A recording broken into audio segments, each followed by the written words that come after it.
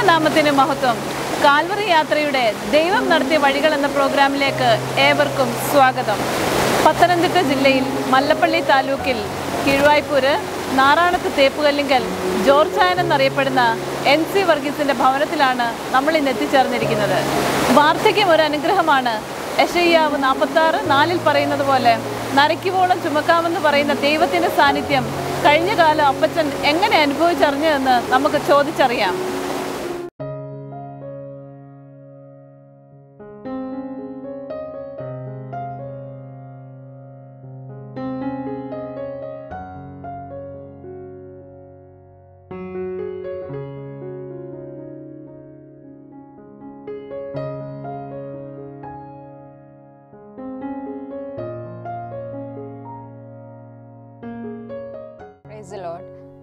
ഞാൻ റൻസു വർഗീസ്, അപ്പച്ചൻ്റെ രണ്ടാമത്തെ മകൻ്റെ ഇളയ മകള ഫിലഡൽഫിയയിൽ നിന്ന് സംസാരിക്കുന്നു.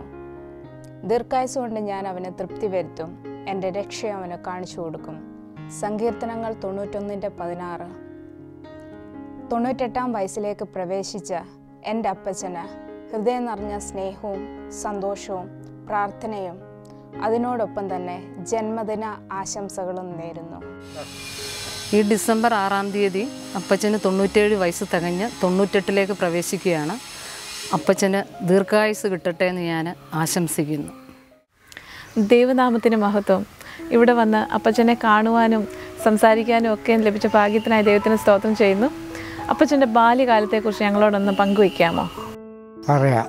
നാറാണത്ത് ചാണ്ടി വർഗീസ് ആൻഡ് ശോശാമ്മ ചാണ്ടി 1925 ഡിസംബർ 6-ാം തീയതി ജനിച്ചു. ഞങ്ങൾ 9 സഹോദരങ്ങൾ ഉണ്ടായിരുന്നു. ഞാൻ ആദ്യ ബാല്യകാലത്ത് 5 വയസ്സായപ്പം എന്നെ കിഴക്കേക്കര CMS ഹൈസ്കൂളിൽ കൊണ്ടുവിട്ടു. കിഴക്കേക്കര, ഇവിടെ കീഴ്വായ്പൂർ കിഴക്കേക്കര. അവിടെ 4-ാം ക്ലാസ് ജയിച്ചു കഴിഞ്ഞപ്പോൾ എന്നെ അമ്മ വീട്ടിൽ അയിരൂര് കുമ്പളന്താനം ഹൈസ്കൂൾ പ്രിപ്പറേറ്ററി ക്ലാസ്സിൽ കൊണ്ടുവിട്ടു. ഞാൻ 3rd ഫോം വരെ അവിടെ പഠിച്ചു. അതിനുശേഷം മടങ്ങി വന്ന് അപ്പോൾ എനിക്ക് 14 വയസ്സുണ്ടെന്ന് ഒരു ഓർമ്മ. മടങ്ങി വന്നു. പിന്നെ വീട്ടിലെ പല ജോലി കാര്യങ്ങളൊക്കെ പ്രവർത്തിക്കുകയും ജീവിക്കുകയൊക്കെ ചെയ്തു. അവിടെ നിന്ന് 18 വയസ്സായപ്പോൾ ഞാൻ മൂന്നാറ്റിൽ പമ്പിൽ വർക്കിന് ജോലി ചെയ്തു. അവിടെ അണക്കെട്ട് പണിയുന്നിടത്ത് അവിടെ 2-3 വർഷം പണിയെടുത്തു. അവിടെ നിന്ന് മടങ്ങിപ്പോയിരുന്നു. വീണ്ടും കൃഷികാര്യങ്ങളൊക്കെയും പ്രവർത്തിക്കുകയായിരുന്നു. അപ്പച്ചൻ നല്ലൊരു ഫാർമറായിരുന്നു. കൃഷികാര്യങ്ങൾ കരിമ്പ്, നെല്ല്, വാഴ എല്ലാ കൃഷികളും ഉണ്ടായിരുന്നു. ആവശ്യത്തിന് ഞങ്ങൾക്ക് കഴിക്കാനുള്ള അതെല്ലാം ചീമച്ചേമ്പ്, കണ്ണൻ ചേമ്പ്, ചെറുകിഴങ്ങ്, കാച്ചിൽ ഇവയൊക്കെ നടും. അതുപോലെ 6 മാസത്തെ കരിമ്പാട്ടുണ്ടായിരുന്നു. കരിമ്പ് കൃഷി 5 അപ്പന്മാർ യോജിച്ചൊന്നിച്ച് നടന്നവരാണ്. എനിക്ക് സഹോദരന്മാരായിട്ട് ഇപ്പോൾ 5 പേരുള്ളതിൽ 2 പേര് ഇഹലോകവാസം പഠിച്ചു. ഇനി അപ്പച്ചൻ്റെ കുടുംബത്തെക്കുറിച്ചൊന്ന് പറയാമോ? കുടുംബം അതായത് ഞങ്ങൾ 5 അപ്പന്മാരും അപ്പച്ചനും അമ്മയും ഞങ്ങൾ വണ്ടനാക്കുഴിയിലാണ് താമസിച്ചത്, ഇവിടെ കിഴക്ക്. അവിടെ ഞങ്ങൾ പാർത്തിരുന്നു. ഞങ്ങൾ 9 സഹോദരങ്ങളിലും വളരെ സ്നേഹത്തോടും സന്തോഷത്തോടും കൂടെ ഞങ്ങൾ പാർത്തിരുന്നു. അപ്പച്ചൻ്റെ അനുസരണബോധത്തിലാണ് ഞങ്ങൾ ഓരോരുത്തരും പഠിക്കുവാൻ, അതായത് കിഴക്കേക്കര പഠിച്ച് അവിടുന്ന് പഠിച്ചിട്ട് ഓരോ സ്ഥലത്തും പഠിക്കുവാൻ പോയിരുന്നു. പിന്നെ ഞങ്ങൾ പിന്നീട് ഓരോരുത്തരും വിവാഹിതരായി. ഞാൻ ആദ്യം കല്യാണം കഴിച്ചത് പിരളശ്ശേരിയിൽ നിന്നാണ്, മുടക്കയോടടുത്ത്. വീട്ടുപേര് തോണ്ടിയത്തെന്ന് പറയും. ഞാനും അവളുമായി 4 കുഞ്ഞുങ്ങൾ ഉണ്ടാകുന്നിടം വരെ വണ്ടനാക്കുഴി പാർത്തതിന് ശേഷമാണ് ഇവിടോട്ട് പാർക്കുവാൻ വന്നത്. ആ സമയത്ത് കണ്ണിലൊരു കരട് വീണ് കുഴപ്പമുണ്ടായി. 3 വർഷക്കാലം കോട്ടയം ഡിസ്ട്രിക്ട് ഹോസ്പിറ്റലും പിന്നീട് 6 മാസം എറണാകുളം ജനറൽ ഹോസ്പിറ്റലും പാർപ്പിച്ചു. ഭേദമൊന്നും ഉണ്ടായിരുന്നില്ല. ഞാൻ കല്യാണം കഴിച്ചതിൻ്റെ 18-ാമത്തെ വർഷം അവൾ ഈ ലോകവാസം വെടിഞ്ഞു. അപ്പോൾ എനിക്ക് 4 കുഞ്ഞുങ്ങളുണ്ട്. അതായത് മൂത്ത മകൻ ബാബു, രണ്ടാമൻ രാജൻ, മൂന്നാമൻ ലീലാമ്മ മകള്, നാലാമത് സണ്ണി ഇവിടെ വന്നതിൽ പിന്നെ ജനിച്ചവനാണ്. അവന് 3 വയസ്സ് വരെ അമ്മയുടെ സംരക്ഷണം കിട്ടിയിട്ടുള്ളൂ. അത് കഴിഞ്ഞ് അവനിവിടെ തെക്കേ ഭാഗത്താണ് പഠിച്ചത്. അവൻ പഠിച്ച് മിടുക്കനായി. അവൻ്റെ അമ്മ വീട്ടുകാരുടെ സഹായം കൊണ്ട് അവൻ പഠിച്ച് സർവേയൊക്കെ പഠിച്ച് അവൻ ഇന്ന് ബോംബെയിൽ ജോലിയിലായിരിക്കുന്നു. കോൺട്രാക്ടറായിട്ട് പണിയെടുത്തുകൊണ്ടിരിക്കുന്നു. സണ്ണി ഇളയവൻ. മൂത്ത മകൻ താഴെ പാർക്കുന്നു. അവൻ്റെ പേര് ബാബു. രണ്ടാമത്തെ മകൻ രാജൻ ഈ ലോകത്തിൽ നിന്നും മാറ്റപ്പെട്ടു. അവന് ജോലി ഉണ്ടായിരുന്നത് നാഗാലാൻഡിലാണ്. ആദ്യ ഭാര്യ മരിച്ചപ്പോൾ മൂത്ത മകന് 12 വയസ്സ്. അതിൻ്റെ ഇളയത് ലീലാമ്മയ്ക്ക് 10 വയസ്സ്, രാജന് 8 വയസ്സ്, സണ്ണിക്ക് 3 വയസ്സ്. അങ്ങനെയായിരുന്നു. അന്നേരം വീട് നോക്കുവാൻ ആരുമില്ലാതെയും കുഞ്ഞുങ്ങളെ സ്കൂളിൽ വിടുവാനും വസ്ത്രം അലക്കുവാനും ഭക്ഷണം നൽകുവാനും ഇല്ലാഞ്ഞത് കൊണ്ടാണ് രണ്ടാമത് ഏർത്തുമ്പോൺ വടുതല സാറാമ്മയെ വിവാഹം കഴിച്ചത്. അവൾ വന്ന് വീട് നോക്കുകയും വീട്ടിൽ പരിശ്രമിക്കുകയും കുഞ്ഞുങ്ങളൊക്കെ ഓരോരുത്തരും വിവാഹിതരാകുകയും ചെയ്തു. മൂത്ത മകൻ ഇപ്പോൾ സർക്കിൾ ഇൻസ്പെക്ടറായിട്ട് പെൻഷൻ വാങ്ങുന്നു. രണ്ടാമത്തെ മകൻ മരിച്ചുപോയി. അവരുടെ കുഞ്ഞുങ്ങളൊക്കെയും നല്ല നിലയിൽ ഇപ്പോൾ പോകുന്നു. രണ്ടാമത്തെ മകന് 2 പെൺമക്കളാണ്. മൂത്ത മകന് മാത്രമേ ഒരാണും ഒരു പെണ്ണുമുള്ളൂ. മൂന്നാമത്തെ മകൾക്ക് ലീലാമ്മയ്ക്ക് 2 പെണ്ണും ഒരാണും. സണ്ണിക്കും 2 പെൺമക്കളാണ്. സണ്ണി ബോംബെയിൽ കോൺട്രാക്ട് പണി എടുത്തുകൊണ്ടിരിക്കുന്നു. ഈ അടുത്ത സമയത്ത് ഞാൻ വിവാഹം ചെയ്ത ചിന്നമ്മ ഏലോകവാസം വെടിഞ്ഞു. ഇന്ന് 15 ദിവസമായി. ഇപ്പോൾ ഞാൻ തനിയെ ജീവിക്കുന്നു. എന്നെ സഹായിക്കുവാൻ എൻ്റെ മരുമകൾ സദാസമയവും പ്രവർത്തിച്ചുകൊണ്ടിരിക്കുന്നു. രണ്ടാമത് കല്യാണം കഴിച്ചതിൽ 2 കുഞ്ഞുങ്ങളുണ്ടായി. മൂത്ത മകൻ മോഹൻസി എന്ന പേര്. അവൻ ഇപ്പോൾ ഗൾഫിൽ ജോലി ചെയ്തുകൊണ്ടിരിക്കുന്നു. രണ്ടാമത്തെ മകള് ബിൻസി. അവൾ പുത്തങ്കാവിൽ കുടുംബമായി പാർത്തുകൊണ്ടിരിക്കുന്നു. അവൾക്ക് 2 ആൺമക്കൾ, മോന് 2 പെൺമക്കൾ. മൂത്ത മകൾ സിൻസി എന്ന പേരോടുകൂടെ അവൾ ബാംഗ്ലൂരിൽ 3-ാം വർഷം പരീക്ഷ എഴുതി കഴിഞ്ഞു. അവിടെ പാർക്കുന്നു. രണ്ടാമത്തെ മകളെ CMS ഹൈസ്കൂളിൽ 11-ാം വർഷം പഠിക്കുന്നു. മകളുടെ 2 മക്കളിൽ 2 ആൺമക്കൾ. മൂത്തവൻ MTech പാസ്സായി. അപ്പോൾ അപ്പച്ചൻ്റെ കുടുംബത്തെക്കുറിച്ച് അപ്പച്ചൻ പറഞ്ഞല്ലോ. ഇനി അപ്പച്ചൻ വിശ്വാസ ജീവിതത്തിലേക്ക് കടന്നു വരുവാനും ദൈവത്തോട് കൂടുതൽ അടുക്കുവാനും ഉണ്ടായ ഒരു കാരണം പറയാമോ? അത് എനിക്ക് ഒരു രാത്രി കിടന്നുറങ്ങപ്പോൾ ഒരു ദർശനമുണ്ടായി. വേദപുസ്തകത്തിൽ വായിക്കുന്നത് പോലെ അന്ത്യകാലത്ത് വൃദ്ധന്മാർ സ്വപ്നങ്ങൾ കാണും, യൗവനക്കാർ ദർശനങ്ങൾ ദർശിക്കും, ദാസന്മാരുടെ മേലും ദാസിമാരുടെ മേലും ഞാൻ എൻ്റെ ആത്മാവിനെ പകരും, അവരും പ്രവചിക്കും. അപ്രകാരം എനിക്കൊരു രാത്രി 1970 ഡിസംബർ 30-ാം തീയതിയാണെന്ന് തോന്നുന്നു. അങ്ങനൊരു വെളിപാടുണ്ടായി. ദൈവസന്നിധിയിലേക്ക് കൂടുതലായി അടുക്കുകയും തുടർന്ന് 25 സംവത്സരക്കാലം കീഴ്വായ്പൂർ സെൻറ്റ് തോമസ് ഇടവകയുടെ കമ്മിറ്റി അംഗമായി 3 വർഷം സഭാതലത്തിൽ എന്നെ വിടും. കേന്ദ്രത്തിൽ 3 വർഷം ഭദ്രാസനത്തിൽ 6, 3 വർഷം ധർമ്മഗിരി മന്ദിരത്തിൽ 6-3-9 ചില ഇടവകകളിൽ പ്രസംഗിക്കാനായിട്ട് വിടുകയും പ്രസംഗിക്കുകയും ഒക്കെ ചെയ്യുമായിരുന്നു. അച്ഛന്മാരുണ്ടെങ്കിലും അച്ഛന്മാർ എൻ്റെ പ്രസംഗം ഇഷ്ടമായതുകൊണ്ട് എന്നെക്കൊണ്ട് പ്രസംഗിപ്പിക്കും. അങ്ങനെ ജീവിതം നയിച്ചു. ഞാൻ കിഴക്ക് വണ്ടലാക്കുഴി പ്രാർത്ഥന യോഗം 12 മണിക്ക് നടത്തിയതിന് ശേഷം ബാലാങ്കര പ്രാർത്ഥന യോഗം നടത്തുവാൻ ആളില്ല. അതുകൊണ്ട് ബസ്സിൽ കയറി അവിടെ PV ജോർജ് അച്ഛൻ ഉണ്ട്. അച്ഛൻ അവിടെ ഇരിക്കുമ്പോൾ ജോർജായൻ തന്നെ വിളിക്കുന്നത്. ജോർജായൻ പ്രസംഗിച്ചാൽ മതി. അച്ഛൻ ആദി പിതാവിനും പുത്രനും പരിശുദ്ധാത്മാവിനും മഹത്വം ഉണ്ടായിരിക്കട്ടെ ആദിയിൽ ഒടുവിൽ അച്ഛൻ ആശീർവാദം പറയും. അങ്ങനെ ദൈവരാജ്യത്തിന് വേണ്ടി ഓടി നടക്കുകയും പ്രയത്നിക്കുകയും ചെയ്യുന്നതിനിടയായി ദൈവം അങ്ങനെ എനിക്കൊരു അനുഗ്രഹം തന്നു. ദൈവത്താൽ നീതീകരിക്കപ്പെടുന്നതിനും അനുഗ്രഹിക്കപ്പെടുന്നതിനും ഇടയാക്കി. അപ്പച്ചൻ്റെ ജീവിതത്തിൽ മറക്കാൻ പറ്റാത്ത എന്തെങ്കിലും അനുഭവം ഉണ്ടായിട്ടുണ്ടെങ്കിൽ അത് ഞങ്ങളോടൊന്ന് പറയാമോ? 2 കാര്യം. ഒന്ന്, എൻ്റെ ആദ്യ ഭാര്യയുമായി 18 വർഷം ജീവിച്ച് 4 അനാഥ കുഞ്ഞുങ്ങളെ തന്നേച്ച് അവൾ പോയത്. അതെനിക്ക് ഒരിക്കലും മറക്കത്തില്ല. 2ാമത് മകൻ നാഗാലാൻഡിൽ പോയി അവിടെ മരണമടഞ്ഞതിനെ ഓർക്കുമ്പോൾ അതിലും സങ്കടവും വേദനയുമാണ്.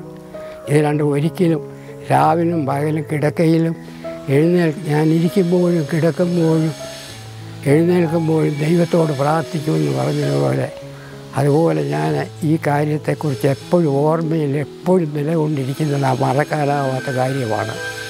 ഏത് വ്യക്തികളെ എടുത്തു നോക്കിയാലും അവരെ സ്വാധീനിക്കുന്ന ഏതെങ്കിലും വ്യക്തികളോ ഘടകങ്ങളോ ഉണ്ടായിരിക്കും. അതുപോലെ അപ്പച്ചൻ്റെ ജീവിതത്തെ സ്വാധീനിച്ച ഏതെങ്കിലും വ്യക്തികളുണ്ടോ?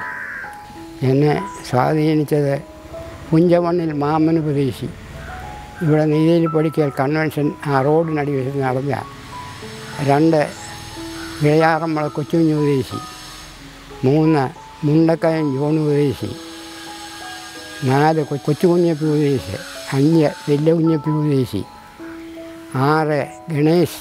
അതുപോലെ അനേക അച്ഛന്മാർ തിരുമേനിമാർ അവരുടെയൊക്കെയും പ്രസംഗം കേൾക്കുകയും ഞാൻ ഏറ്റവും അടുത്ത് മാമനുപദേശി അവിടെ വെച്ച് തലേ ദിവസം ഒരു വാക്യം പറഞ്ഞു. ആ വാക്യം പറയാൻ പറഞ്ഞപ്പോൾ അവിടെ നെയ്തേലി യോഹന്നാച്ചൻ്റെ മകൾ തങ്കമ്മ അത് പറഞ്ഞു. ഞാനും അത് പറഞ്ഞു. എന്നോട് പറഞ്ഞു, മകനെ നീ ഭയപ്പെടേണ്ട, ദൈവം എല്ലായ്പ്പോഴും നിന്നോടുകൂടെ ഉണ്ട്. അങ്ങനെ ഒരു അനുഗ്രഹം എനിക്ക് തന്നു. എന്നെ സ്വാധീനിച്ചത് അപ്രകാരമാണ്. അപ്പച്ചനും അമ്മച്ചിയും വയ്യാതായിട്ട് ഭവനത്തിലായിരുന്ന ഈ സമയങ്ങളിൽ നല്ല ശുശ്രൂഷ അപ്പച്ചന് ലഭിച്ചിരുന്നോ? അങ്ങനെ ലഭിച്ചിരുന്നെങ്കിൽ അത് ആരായിരുന്നു അപ്പച്ചനെ ഏറ്റവും നിങ്ങളെ കൂടുതലായിട്ട് കരുതിയിരുന്നത്?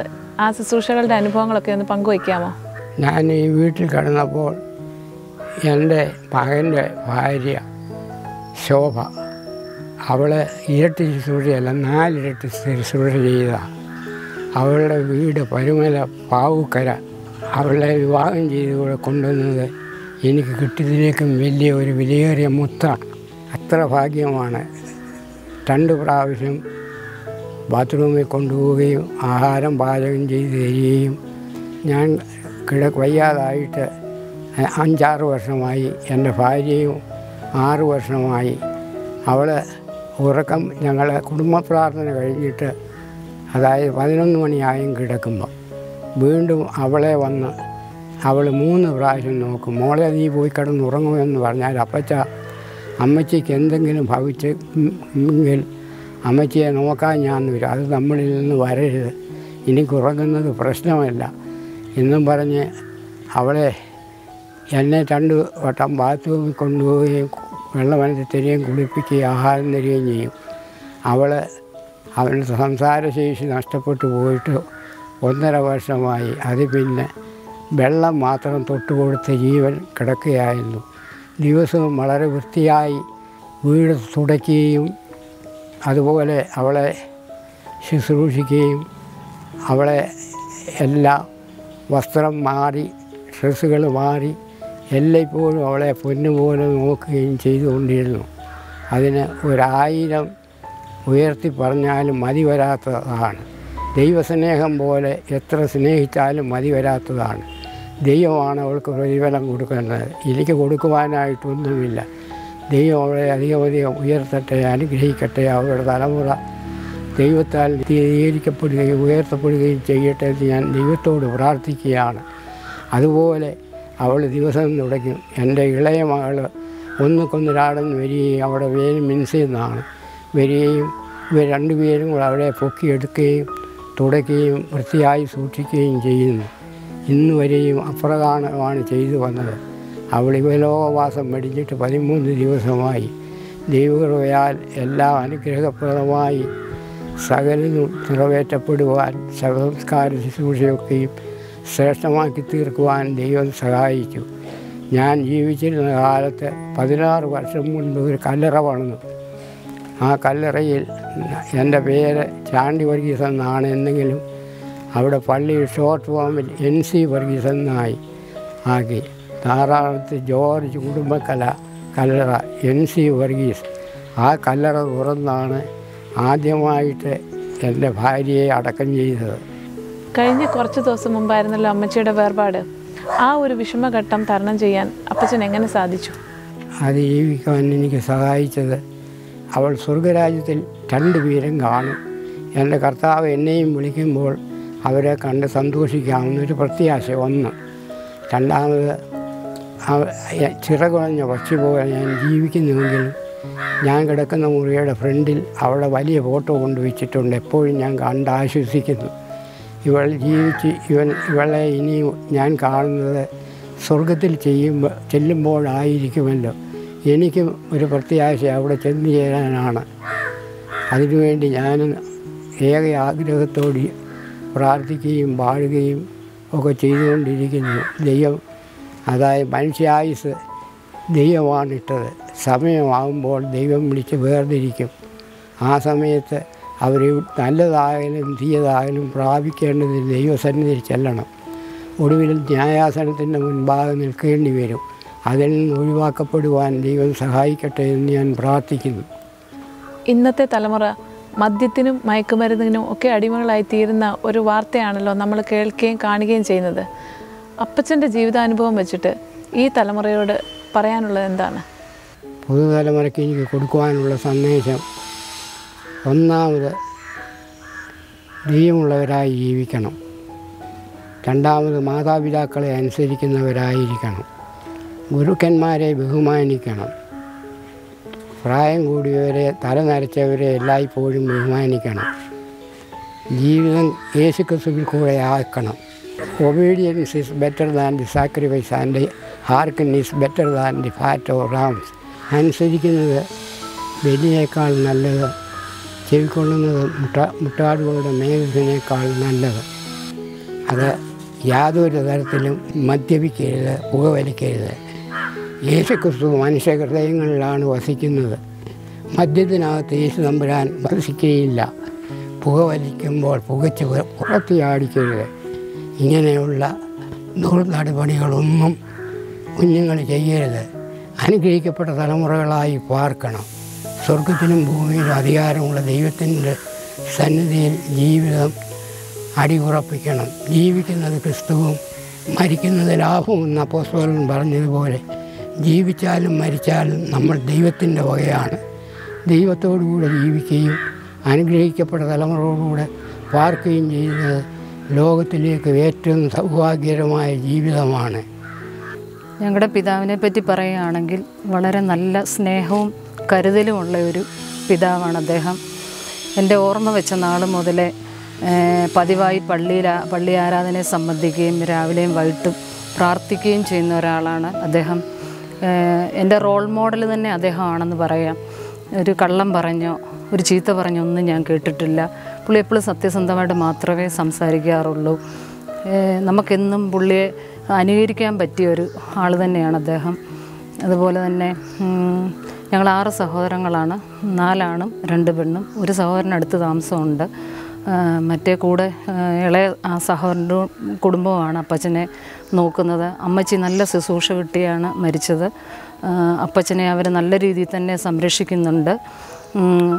ഞങ്ങളും വരികയും പോവുകയും ഞങ്ങളും എടുക്കുകയും നോക്കുകയും ഒക്കെ ഞങ്ങളെക്കൊണ്ട് പറ്റുന്ന രീതിയിലൊക്കെ വരികയും സംരക്ഷിക്കുകയൊക്കെ ചെയ്യാറുണ്ട്. പിന്നെ നമ്മളെന്തെങ്കിലും ഒരു വിഷമം അപ്പച്ചൻ്റെ അടുത്ത് വന്ന് പറയുകയാണെങ്കിൽ വളരെ ആശ്വാസകരമായിട്ടുള്ളൊരു മറുപടി അപ്പച്ചൻ്റെ ഭാഗത്തു നിന്ന് നമുക്ക് ലഭിക്കാറുണ്ട്.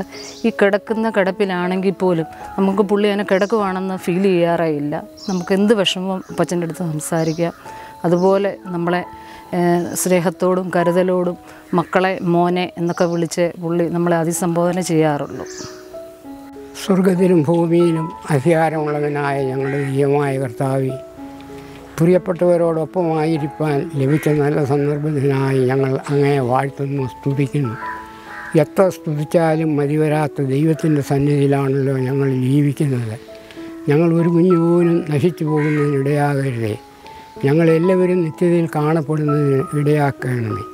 ദരിദ്രന്മാരോട് സുവിശേഷം അറിയിക്കുവാൻ കർത്താവ് എന്നെ അയച്ചിരിക്കയാൽ അവൻ്റെ ആത്മാവ് എൻ്റെ മേൽ ഉണ്ട്. കുരുടന്മാർക്ക് കാഴ്ചയെ പ്രസംഗിപ്പാൻ, അതുപോലെ കർത്താവെ, കുരുടന്മാർക്ക് കാഴ്ചയെ പ്രസംഗിപ്പാൻ, ബദ്ധന്മാരെ വിടുവിച്ച് അയക്കുവാൻ, പീഡിതരെ വിടുവിക്കുവാൻ, സ്വർഗത്തിൽ ഭൂമിയിൽ അധികാരമുള്ള ദൈവത്തിൻ്റെ സന്നിധിയിലാണ് ഞങ്ങൾ ജീവിക്കുന്നത്. കർത്താവെ, അവരോട് സുവിശേഷം അറിയിക്കുവാനാണല്ലോ ദൈവപുത്രൻ്റെ ലോകത്തിലേക്ക് അയച്ചത്. കർത്താവിൽ പരിപൂർണമായി വിശ്വസിക്കുകയും നിത്യതയ്ക്കായി ആപ്തയോട് കാത്തിരിക്കുകയും ചെയ്യുവാൻ ഞങ്ങൾക്കിടയാക്കണമേ. ചൂള പോലെ കത്തുന്ന ഒരു ദിവസം വരും.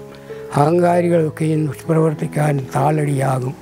വരുവാനിരിക്കുന്ന ദിവസത്തിൽ വേരും കൊമ്പും ശേഷിപ്പിക്കാതെ ദഹിപ്പിച്ച് കളയും സൈന്യങ്ങളെ യഹോവയെ അരുളി ചെയ്യുന്നു. നിങ്ങളോ ദൈവമക്കളോ തൊഴുത്തിൽ നിന്ന് പുറപ്പെടുന്ന പശുക്കിടാക്കളെ പോലെ തുള്ളിച്ചാടും. ആ മഹാസുദിനത്തിനായി ഞങ്ങൾ ഓരോരുത്തരും കാത്തിരിക്കുന്നതിന് ഇടയാക്കണമേ. ഞങ്ങളുടെ പ്രിയപ്പെട്ടവരെ എല്ലാവരെയും അനുഗ്രഹിച്ച് പറഞ്ഞയക്കണമേ. വീണ്ടും വരുന്ന കർത്താവിൻ്റെ രാജ്യത്തിൽ ഞങ്ങളെല്ലാവരും കുടുംബമായി പിതാവിൻ്റെയും മാതാവിൻ്റെയും പ്രിയപ്പെട്ടവരുടെയും എല്ലാവരുടെയും വംശാവലിൽപ്പെട്ടവരെല്ലാവരും ഒന്നിച്ച് സ്വർഗരാജ്യത്തിൽ ചേർക്കപ്പെടുന്നതിന് ഇടയാക്കണമേ. ഞങ്ങൾ നശിച്ചു പോകുന്ന ആഹാരത്തിന് വേണ്ടിയല്ല ജീവിക്കുന്നത്, പിന്നെ നിത്യതയ്ക്ക് വേണ്ടി സ്വർഗരാജ്യത്തിൻ്റെ അവകാശം പ്രാപിക്കേണ്ടതിന് വേണ്ടിയാകുന്നുവല്ലോ. ദരിദ്രന്മാരോട് സുവിശേഷം അറിയിക്കുവാൻ ലോകത്തിൽ വന്ന ദൈവപുത്രൻ പൂർണ്ണമായി വിശ്വസിക്കപ്പെടുവാൻ ഞാനാകുന്നു വഴിയും സത്യവും ജീവനുമാകുന്നു. എന്നിൽ ജീവിക്കുന്നവൻ മരിച്ചാലും ജീവിക്കും. ജീവിച്ചിരുന്ന് എന്നിൽ വിശ്വസിക്കുന്നതിന് ഒരു നാളും മരിക്കയില്ല. ഞാൻ തന്നെ പുനരുത്ഥാനവും ജീവനുമാകുന്നു. പുനരുത്ഥാന ദിവസത്തിൽ എൻ്റെ പ്രിയപ്പെട്ടവരോടുകൂടെ ഒന്നിച്ച് കാണാമെന്നുള്ള പ്രത്യാശയിൽ തുടർന്ന് ജീവിക്കുവാൻ സഹായിക്കണമേ. ഞങ്ങൾ ചെയ്തു പോയിട്ടുള്ളതും ഓർത്തു പോയിട്ടുള്ള സകല പാപങ്ങളും കുറ്റങ്ങളും ഞങ്ങളോട് പുത്രൻ്റെ നാമത്തിൽ ക്ഷമിക്കണമേ. ദൈവം തമ്പുരാൻ നൽകിയ നന്മകൾക്കായിട്ട് സ്തോത്രം. ഈ കാണപ്പെടുന്ന പ്രപഞ്ചമൊക്കെയും നശിച്ചു പോകുന്നുവല്ലോ. എന്നാൽ നശിക്കാത്ത ഒരു രാജ്യത്തിൽ ഞങ്ങൾ ചെന്നുചേരുമെന്ന് പരിപൂർണമായി വിശ്വസിക്കുന്നു. ഞങ്ങളുടെ പ്രിയപ്പെട്ടവരെയൊക്കെ ഒന്ന് കാണാമെന്ന് കർത്താവിൽ വിശ്വസിക്കുന്നു. അബ്രഹാമിൻ്റെയും ഇസ്ഹാക്കിൻ്റെയും യാക്കോബിൻ്റെയും ദൈവമായ കർത്താവേ, നീ ഞങ്ങളെ കൂടുതലായി അനുഗ്രഹിക്കണമേ. ഞങ്ങളുടെ പിതാക്കന്മാരുടെ ദൈവം ഞങ്ങളുടെ ദൈവമായിരിക്കണമേ. അബ്രഹാം ഇസ്ഹാക്കിലും ഇസ്ഹാക്ക് യാക്കോബിലും യാക്കോബ് യോസേഫിലും സന്തോഷിച്ചതുപോലെ തലമുറകളെ കണ്ട് സന്തോഷിപ്പാനുള്ള ഭാഗ്യവും ഞങ്ങൾക്ക് ലഭിക്കണമേ. വീണ്ടും എന്ന കർത്താവിനോടുകൂടെ നിത്യത അവകാശമാക്കുന്നതിന് സഹായിക്കണമേ. സ്വർഗരാജ്യത്തിൽ ഞങ്ങളുടെ പേരുകൾ എഴുതപ്പെട്ടവരായി ജീവപുസ്തകത്തിൽ പേരുകൾ എഴുതപ്പെടാത്ത ഏവരെയും തീപ്പൊയ്കയിൽ തള്ളിവിടുമെന്നറിയാൻ ഞങ്ങളുടെ പേരുകളൊക്കെയും ജീവിത പുസ്തകത്തിൽ എഴുതപ്പെട്ടവരും പേർ വിളിക്കുന്ന നാളിൽ ഇവിടെ കയറി വരികയെന്ന് മകനെ എന്ന് വിളിക്കുമ്പോൾ നിൻ്റെ സന്നിധിയിലേക്ക് കടന്നു വരുവാൻ മകളെ മകനെ എന്ന് വിളിക്കുമ്പോൾ ഞങ്ങൾ ഓരോരുത്തരും ശിരസിനെ കടന്നു വരുന്നതിനിടയാക്കണമേ. ആകേണമേ. ആമേൻ.